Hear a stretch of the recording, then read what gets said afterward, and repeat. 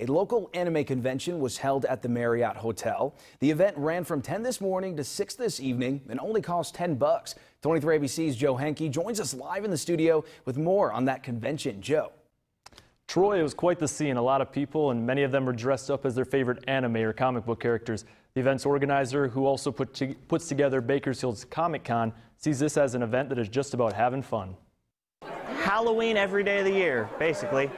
When you're in this community, it's always Halloween. To an outsider, it might have looked like Halloween at the Marriott Hotel today, as Bakersfield hosted Bak-Anime, the area's anime convention.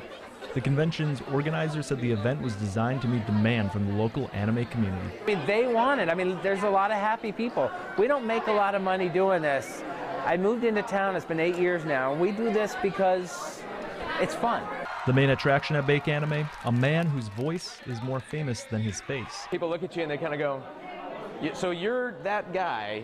No, I'm not. I'm the voice of that guy, but sorry to have ruined the character for you. Fans at Bak-Anime recognized his voice from Sonic the Hedgehog, Captain America, or as Chris Redfield in the video game Resident Evil. Others might have heard his voice narrating TV shows like Say Yes to the Dress or Bath Crashers. Being behind the microphone, we don't really get a chance to meet some of these people.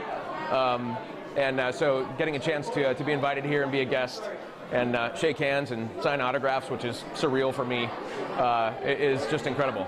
Also at the convention, plenty of comics, videos, collectible cards, and other memorabilia, some of which are hard to come across otherwise.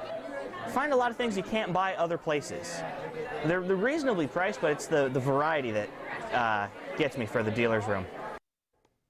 Now, the convention's organizer said that he's currently planning a larger 2-day anime event, also at the Marriott and also parts of the convention center for this November. So that should give local anime fans something to look forward to. In the studio, Joe Henke, 23 ABC.